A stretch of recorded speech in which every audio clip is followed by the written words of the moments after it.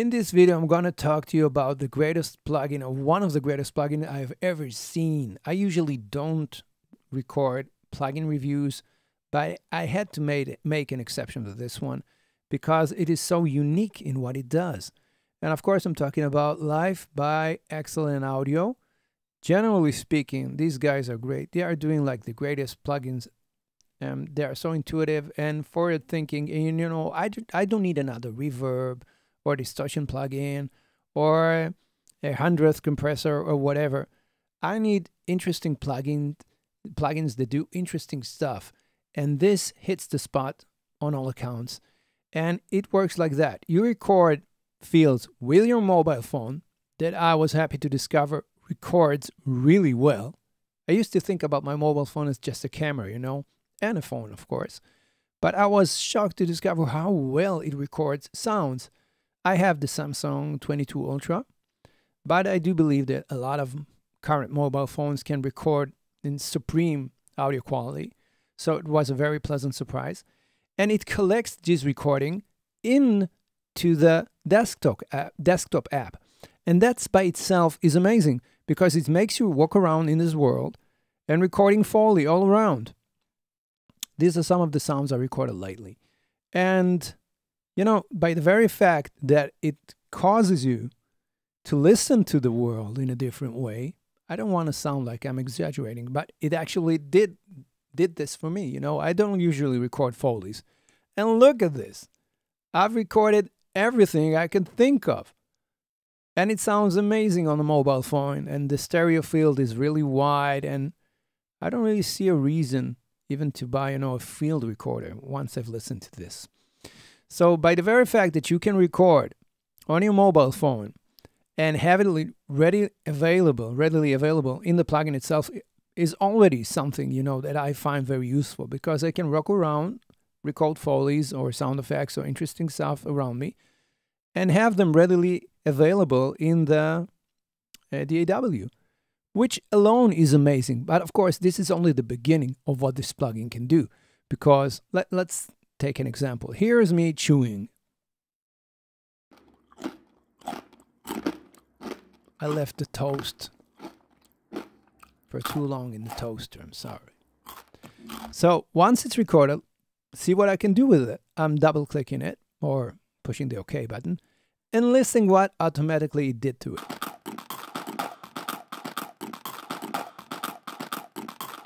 How amazing is that? You know, so it works with some kind of artificial intelligence. It splits the audio into something that looks like hit points, but it also, I think it works by finding a resemblance between the different slices or whatever. It kind of reminds me of Loop Mash plugin by Steinberg, which is no longer available. The insert effect is, but the plugin itself isn't. And it was a very interesting plugin. And it sort of did the same thing, but this one does it in a whole new way.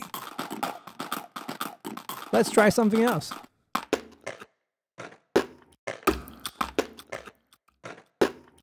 All of them are amazing. I want them all.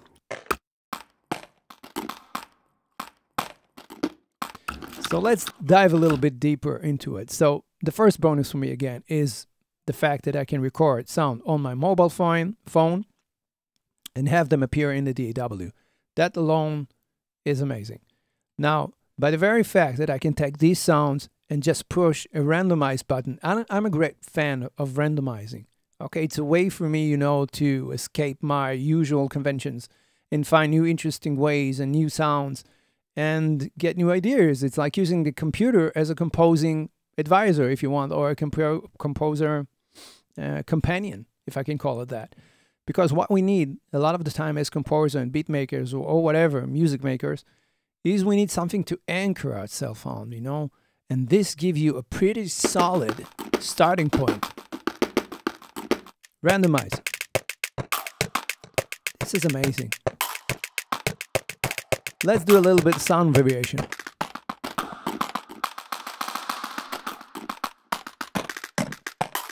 Once I like it, I can create another variation. And you will notice now that it's not locked to the project tempo, but I can do lock it if I push this lock button. Now it fits 110 BPM. And let's say I want more syncopation in it. Then it goes along adding more offbeats. Let's add more particles, more slices. This is amazing. Let's have less slices. Now currently, the first half of the loop and the second one are identical because the symmetry is on 0. Let's push it towards more asymmetry, if you say it like that. Or more square. Now the loop is more repetitive and less variations in it.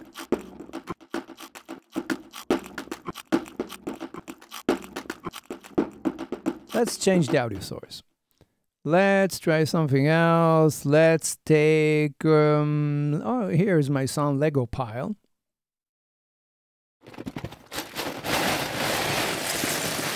This is a mobile phone. It's amazing that you can do that. I should also add that once you import a WAV file into Live, it automatically, I think, I don't remember you asked me to do that, it denoises the sample. And you can already see that I've played around with this audio file and created the following beats. Let's open this one.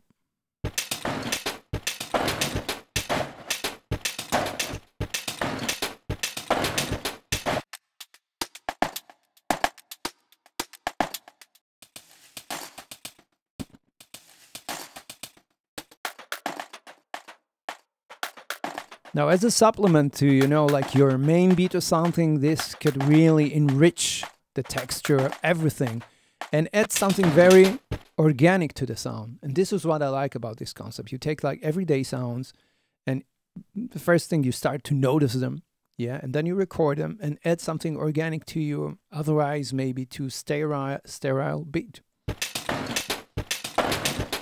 Amazing. So let's go a little bit about the features. I already said what I wanted to say, but this is amazing. I'm very enthusiastic about this plugin, as you might notice by now. But it comes, you know, with more control, of course. You can save several variations. You can even choose which slides you prefer over others. Like, let's say I don't like him to play this one. Don't play this one. And I really like this one. Yeah, you can addition it by clicking it, of course. Add more of this one. This really reminds me of Loop Mesh. Which I won't be surprised if it served as sort of inspiration to this plugin, but again, it comes to it from a whole nother angle, whole new angle. So you can like certain slices or omit them if you push the X button here. And we can we drag and drop them here? No, we can't, but we can do that if we do export. And then we have this, and I can just drag certain slices outside, you see, and it opens an audio track in Cubase, or whatever.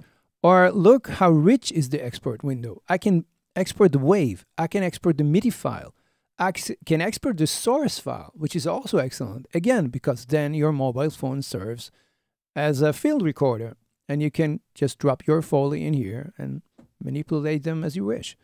I can export all the slices, one and inside of the other, or the active slices alone, or the individual stems, which brings me to the next window. Oh, by the way, you can put a kick on as well. Listen to this. How cool is that? And it auto selects a suitable kick, apparently by some sort of an AI engine beneath the hood. And this is not the first plugin that XLN Audio uses AI. Of course, they have the fabulous XO, which I'm a great fan of and deserves a video of its own. XO plugin also uses AI to recognize sounding alike samples and organize them. So we have, like, you know, all sorts of kicks here. 909, 707, all sorts of dirty other granular kicks or whatever. It's really cool. Let's do this again. I don't need you, project. I just need this. But here's something that misses. Now, so see if you excellent guys ever listen to this video, please add a sync, not only to the tempo. I want it to play once I play the DAW, because I want to hear my beat in perfect sync to what happens in the project. And right now, unless I'm mistaken, it's impossible. Yeah, I push the play button. Sorry for that. And it doesn't automatically start to play the plugin. So it's a little bit of a hit and miss, right? Because we might have an arrangement and we want to hear the beat alongside with it without actually yet importing it or recording it, or, you know, you just can play in the downbeat and hope that it will be in sync with the project. It's not really useful. I want to push the play here in the project and have it play along with the plugin itself. It shouldn't be too complicated. But again, if I'm mistaken, please correct me. If one of my viewers here noticed this function, if I missed it, please leave a comment below. What else can we do? Of course, we can do a pattern variation. And you see, my reflex is to put the play on the DAW. It doesn't work, man. Pattern variations. Oh, this is amazing. More syncopation, please. Let's change the kick. Let's add a swing. Now it's more shuffly. And watch, also interesting, you got a lot of different swing patterns. Could I call it that? Swing 88, what the hell is this one? Let's see.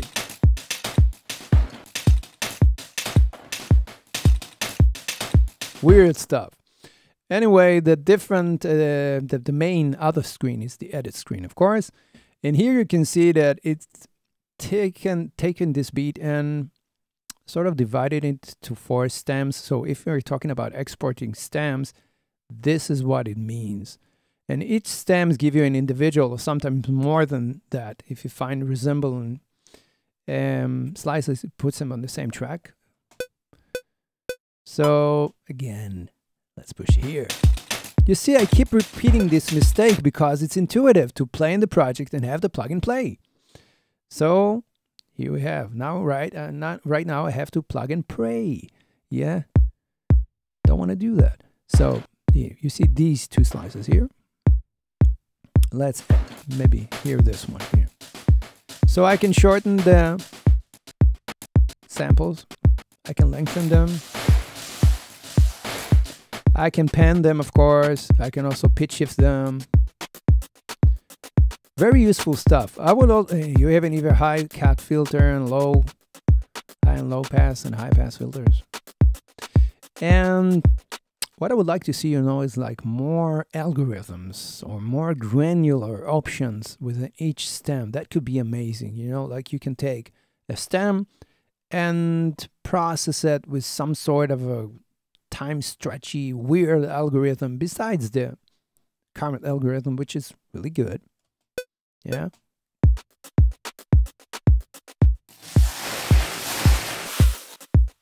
That's interesting. I'm tweaking between the processed sound and the unprocessed sound.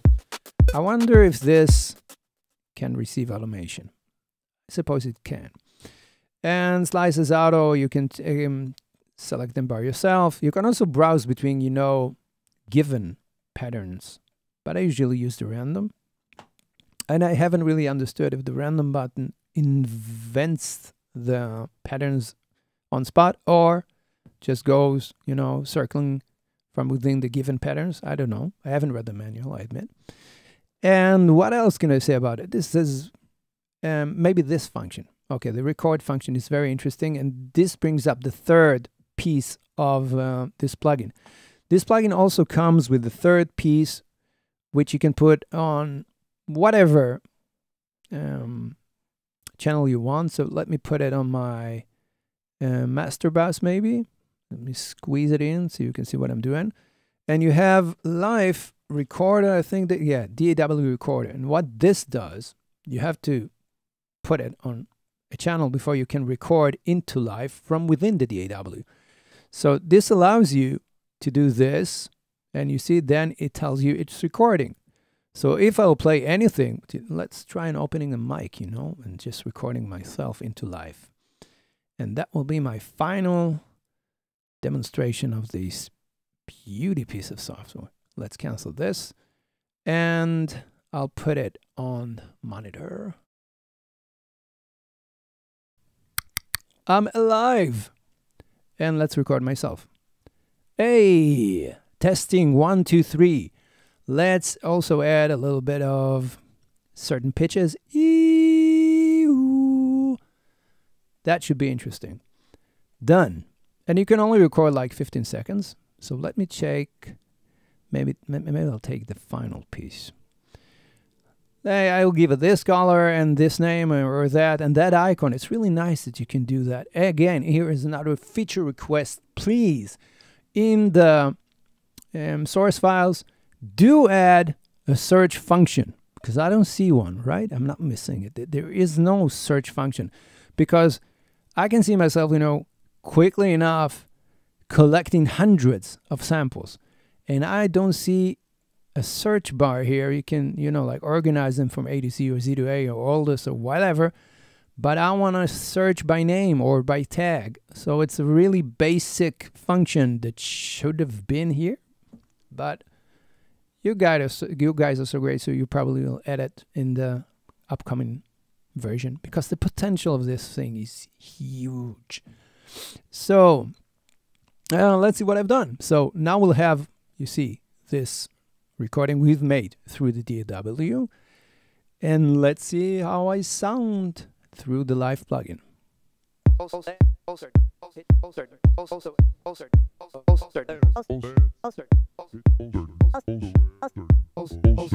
This is so good.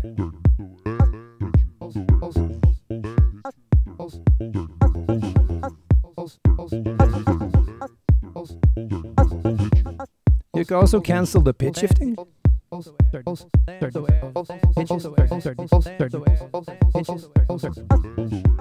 should I do that? It sounds really good.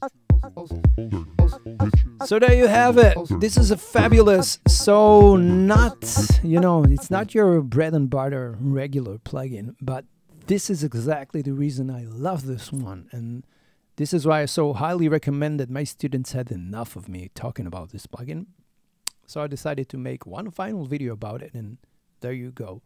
So if you have any ideas or comments, leave them below. If you want to see me, you know, talk about any other subject or any other interesting plugin you want me to review, because again, I usually don't do plugin reviews unless there's something special to talk about. And this is certainly something very special, very unique.